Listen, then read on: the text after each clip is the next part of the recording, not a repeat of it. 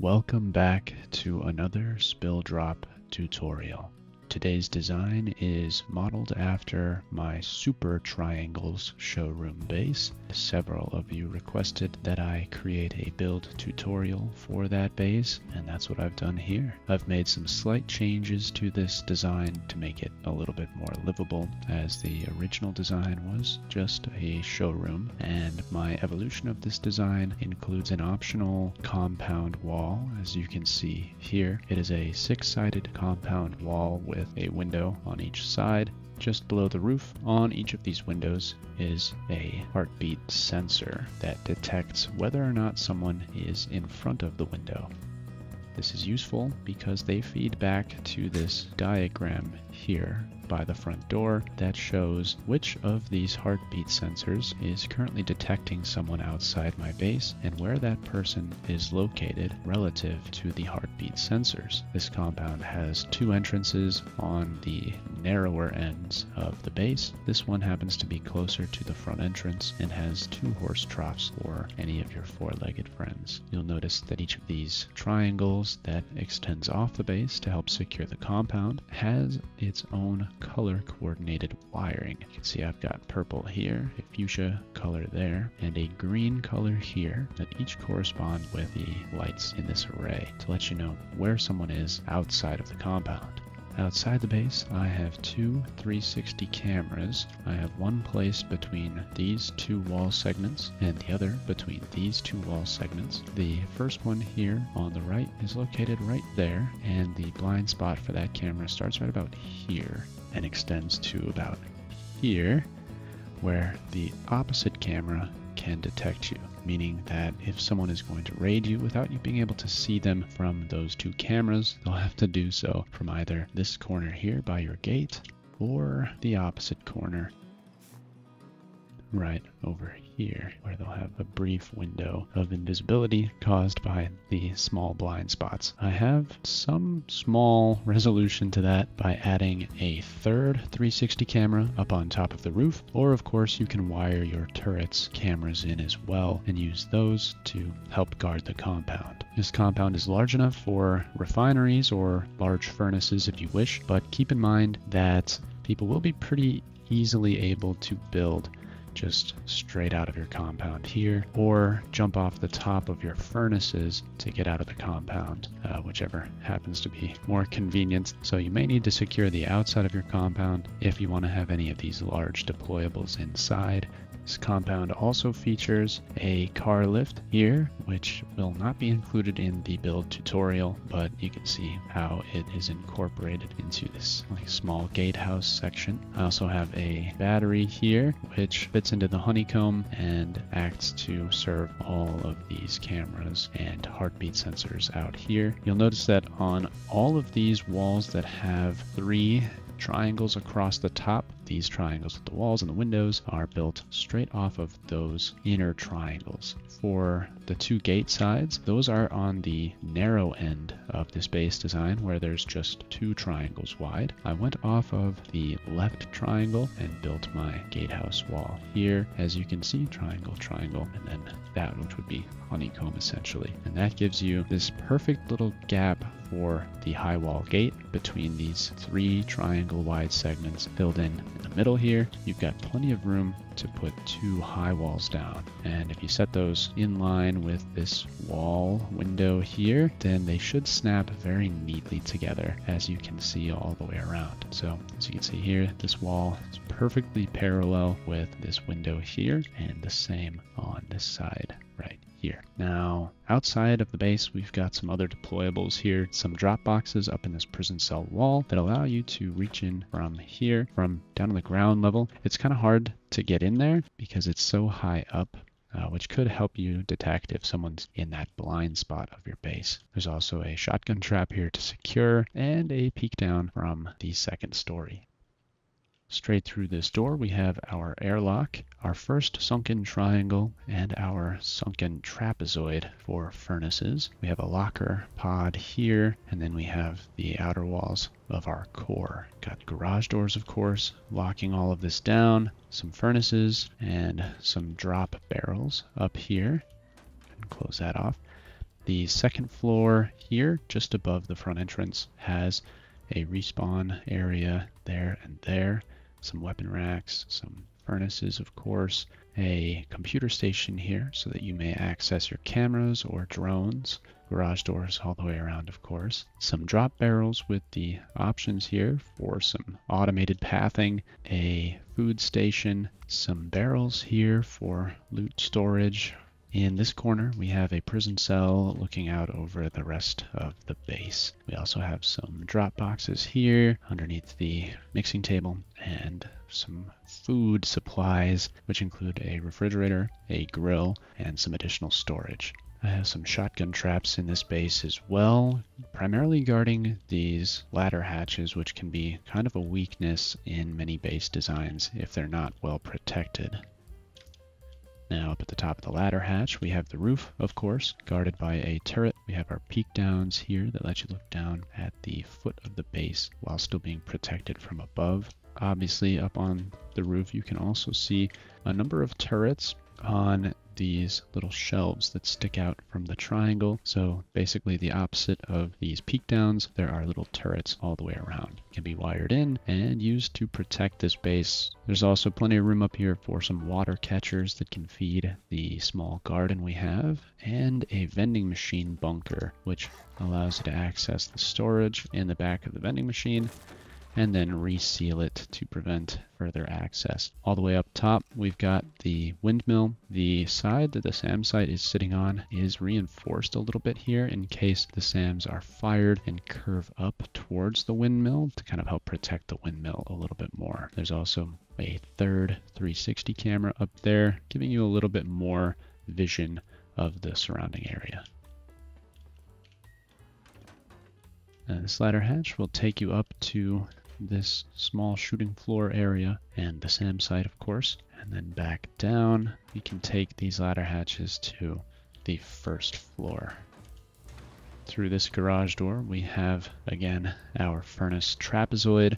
When you lay it out like this, you actually get a little bit more room, so I put these weapon racks down here, which are part of the weapon rack DLC. I've also got a furnace pod here behind this prison cell wall with some drop boxes up there. I've got a refrigerator squeezed in here with some additional drop boxes, just to kind of show you how fun and silly this prison cell wall stacking can get. Up here we've got a tier 2 set up with some industrial crafters and some drop boxes so you can get some automation going if you'd like. Down here we have a small farm that you can use to make teas or grow some food while you are waiting for everything to cook in this base. There's also a battery pod down here that you can store your electricals in, as well as the battery. It's got its own garage door, of course, to seal it off. Up above is our bedroom pod with a locker, a low barrel, and a bed, some storage back there, pair bench storage, an extra turret in case you need it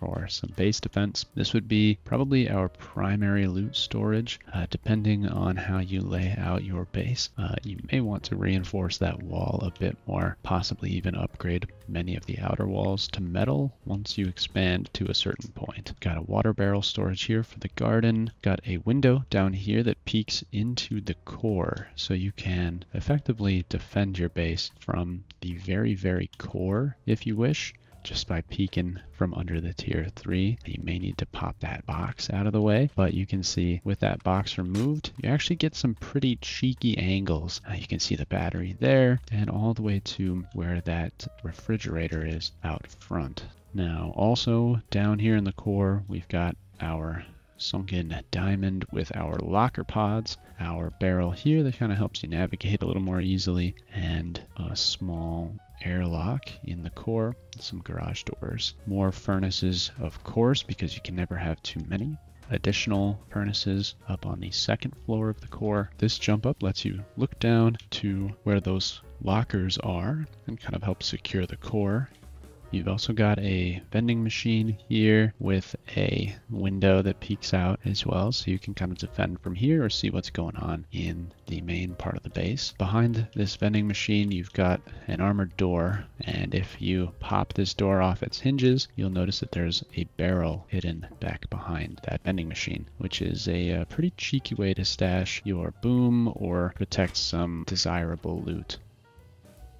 Back down to the core, you'll see that we've got the TC tucked in here, connected to this automated system intended to act as upkeep protection to help you have a little bit more security while you're offline. The other secret about this little layout here is that there's a barrel hidden under these rugs. You can see there's a sunken triangle that's sort of visible there, but it's covered up by the rugs. So it's kind of a little secret here that would certainly be exposed during a raid, but kind of acts to reduce that mobility issue with open floor tiles while still having that extra storage. That is the full base tour. Now, this is what the footprint of the base looks like, just without any of the walls and without the extra compound bits there as well. So you'll see we've got the patio here, the airlock, got the first sunken furnace there that would be right inside the front door where the locker pod would be as well. The sunken trapezoid here. We've got the core here. This is obviously where the lockers would be sunken down in that little diamond. And then through here is where the tool cupboard would be, represented by a hobo barrel. That's the footprint for the base. A little bit complicated, and I would recommend that you start from tier 2 rather than tier 1 because it is very hard to secure this base from tier 1. Otherwise, you have to chop some walls out or some floors, and it can be just sort of a pain. I'm going to show you exactly how it comes together in tier 2, but if you wish to level it down for tier 1, you may have to decide between some walls and windows that will make it a little more secure around the core. I've gone ahead and placed this first foundation at the lowest possible level on the map, so you want to find a nice flat area to build in, possibly an ice lake or in the desert to place your foundations. And this is where the first staircase will be, right over there. Once you've got your square foundation down here, just to get the start, you'll place this triangle off the top and you'll build a hexagon.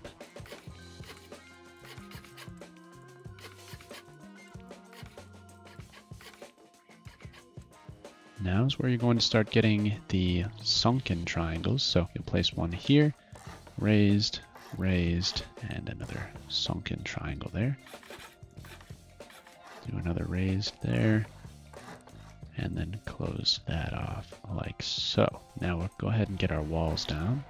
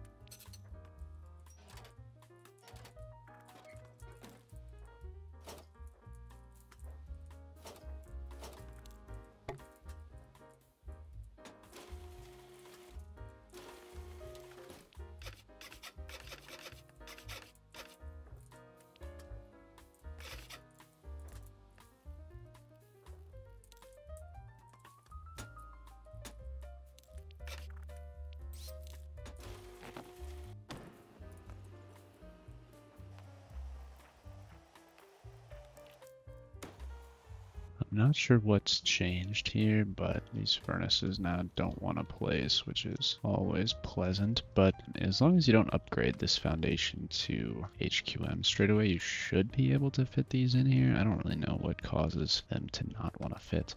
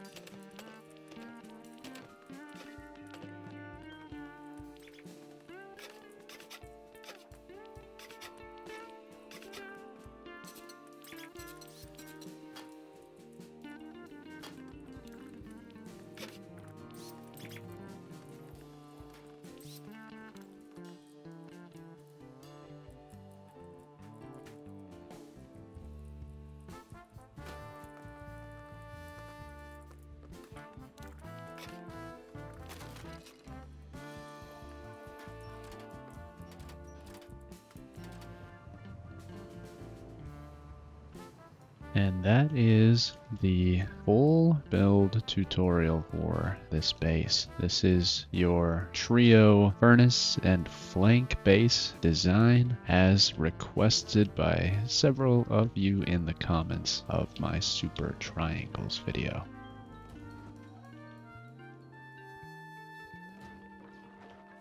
Now, for the expansions for the compound, you'll want to take this middle triangle here, build out with triangles like so, and then you'll place your wall here. Can build this out a little bit further if you want a wider compound, but it will not be quite the same as the one that we've got on that side. On the narrow end of the base, as you can see from over top, there are two, one on that side and one on this side. You may want to put your gatehouse wall coming off of this left triangle here, like so. Make sure that everything is connecting, of course, because you don't want your walls to decay. So you may need to do some of those just to make sure that the connection is solid. Sometimes these foundations can be a little bit dicey, so keep that in mind. This gap right here is perfect for your standard high wall. So what you'll want to do is get that thing lined up with your window. You want it to be perfectly parallel with that window there. It can be a little tricky, but it helps to kind of line it up like this if you can. And you see how that fits in there quite nicely. And then you'll do the same on this side here.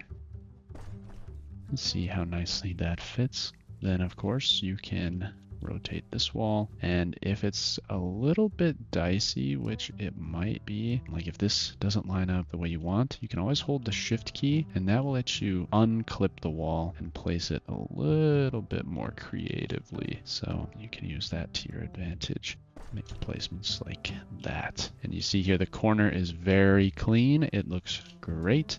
And if you've got these narrow gaps here like you see before you, you can place your gate in here rather than two walls. I recommend using the gate with the opening facing in, but you can, place that however you please. This is just sort of the way that the stone high wall is designed to be placed. And you can see that it's very cleanly snapped up against these walls, which is quite lovely. You can open that gate up, come on in here, and close it very comfortably from inside. And you have these two flank windows that let you see out of the compound. It's a very nice touch.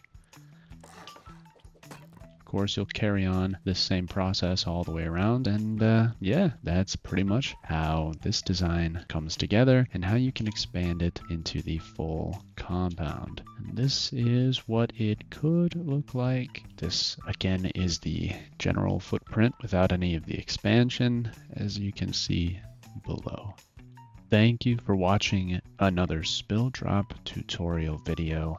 If this is your first spill drop video and you're interested in more content like this with building tutorials or exploits or just general Rust adventures, you might consider subscribing to the channel. It helps us notify you when a new video goes out, and it helps our channel grow even further. And I'd like to thank all of my current subscribers for their support. This has been your friend Spilldrop, and I will catch you in the next video.